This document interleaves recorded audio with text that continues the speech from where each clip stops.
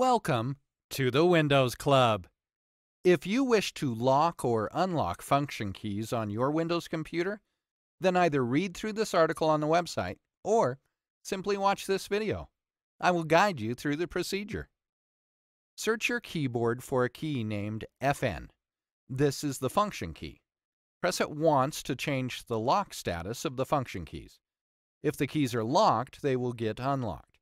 If they're unlocked, they will be locked. Isn't this easy and interesting? If you have any doubts, please go to the original article on the Windows Club and write your question. We will surely answer it. Thank you for watching this video. Have a nice day.